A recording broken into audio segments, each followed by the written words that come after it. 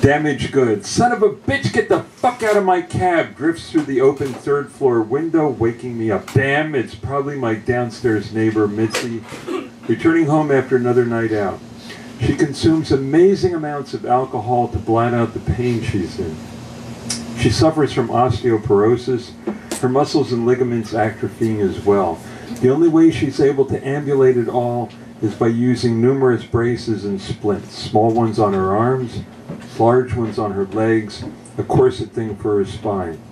Plus she's got a complete set of dentures, which she pops in and out to get the occasional laugh and one glass eye.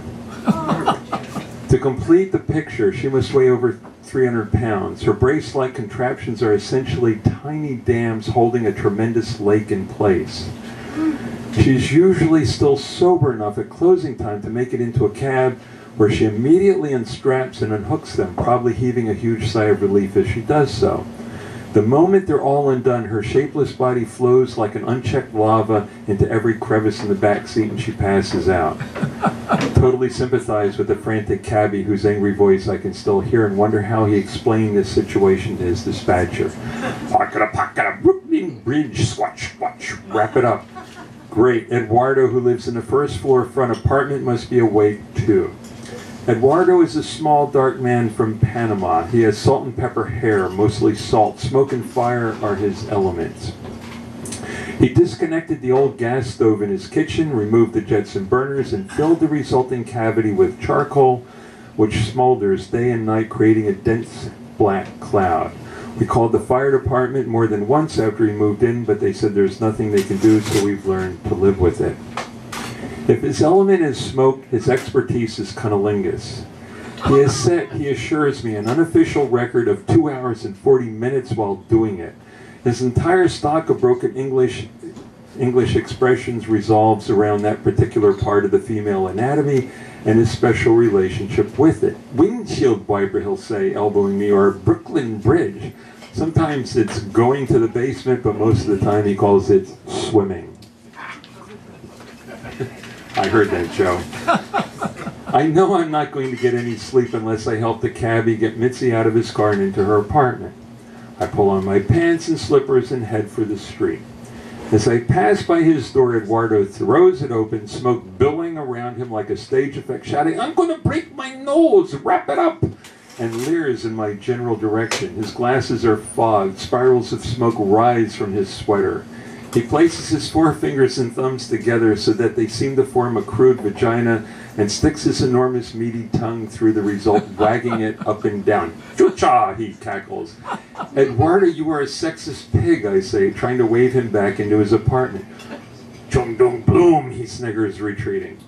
Somehow the cabbie, who's a big guy, and I manage to drag Mitzi out of the car and into the building, where we deposit her in front of her apartment door.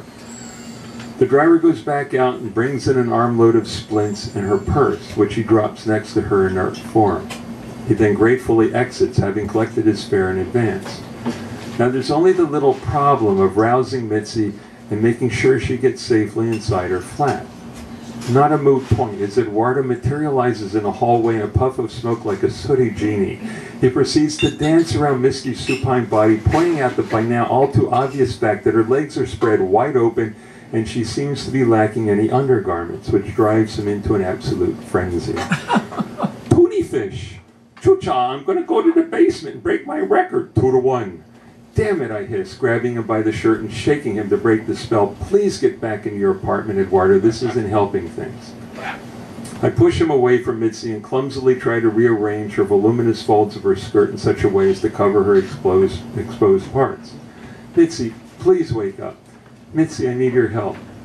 Mitzi, where are your keys?" Mitzi, this is a nightmare. But I'm not having any luck with this approach, so ignoring my qualms, I open her battered purse, dumping the contents onto the floor. A grimy lipstick tube, a cracked compact, a couple of sticks of gum, and numerous prescription vials, but no keys. Must have left them at the bar. I push Eduardo into his apartment and tell him I'll call the cops if he so much as peeks in the hall. I sprint outside the building to the basement grates in the front sidewalk. They're locked, so I pull one side open and descend into the blackness. I have a plan. I have to admit I'm kind of apprehensive about pulling it off, but I don't seem to have any other choice. Mitzi's way too heavy to hoist up 2 flights to my apartment. I don't have the vaguest idea where I'd put her if I was able to. I sleep on a small sofa bed, no other furniture. My studio apartment is filled with books, some of them on shelves, but most of them in boxes, or in piles on top of the boxes. I can't help it. I work in a bookstore. I'm a hoarder, a collector. I simply have to get Mitzi into her own place, and that's why I'm heading into the unknown, figuring that the basement has to extend the entire length of the building, and that I should be able to climb out the other end into some sort of backyard, or I'll try to break into Mitzi's bedroom windows and then unlock her door if everything works out. The basement has an incredibly low overhead. I scuttle along in the darkness, practically bent in half, brushing aside wires and old clothesline. I feel the string in front of me and pull it. A dim 40-watt bulb snaps on, illuminating a large, squat boiler, a slop sink, and a jumble of ancient tools lying on the crumbling cement floor. Everything is covered with dust and cobwebs. There's an old baby crib in the way, which I push aside. Just past it, I stumble upon a worn flight of steps leading up to another set of grates. I shove one side open and emerge into an overgrown junk heap.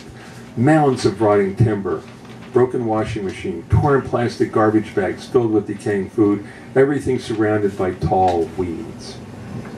I roll the washing machine over to the back wall of the building, and by standing on it, I'm just able to reach one of Mitzi's rear windows. I have the eerie feeling that one of her neighbors in an adjacent building is watching me, is even now calling the police. I'll end up in jail, and Mitzi will continue to lie in the hallway unconscious, and Eduardo will eventually realize that he can have his way with her. I break a bottom pane, reach inside and unlock the window. I'm able to raise it just enough to squeeze through. Tumbling down into the darkness, I crash into some sort of knick-knack table, scattering small breakable things everywhere. I finally locate a wall switch, turn it on, and look around. Mitzi's apartment is all large pieces of furniture covered with shiny plastic slipcovers.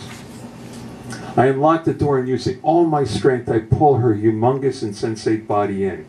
I try to prop her on an overstuffed sofa, but she keeps sliding down onto the floor. I wedge her in place by jamming a coffee table against her left side and the TV cabinet against the other. Put a pot of water on to boil and rummage through her crowded cabinets looking for instant coffee. I'm almost beginning to relax. It's only 4:30 in the morning. Maybe I'll even get back to sleep before the night is over. In fact, Mitzi seems to be snapping out of her stupor. As I return from the kitchen with a steaming cup of coffee, she opens her one good eye and stares up at me. "Where am I, Arnie? Is that you? Where's Eduardo? He's usually here by now." And that does it for me. I say good night, leaving her apartment door open, and knock on Eduardo's. When he opens it, I head up the stairway. Thank you.